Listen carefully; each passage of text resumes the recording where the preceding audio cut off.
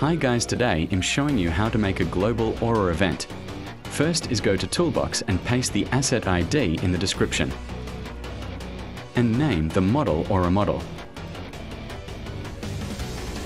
Now customize it by making it big, it's optional. Now copy it and paste it into ReplicatedStorage. Now go to ServerScriptService and paste the script in the description. Now change the local ownery to yours.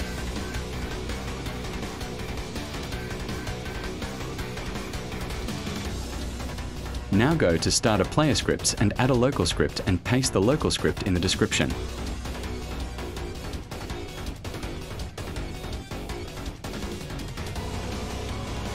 Let's test it out.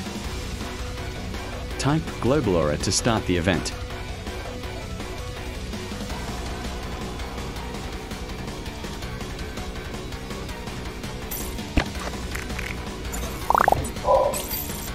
Now type Stop Aura to stop the event. That's all guys, thank you for watching.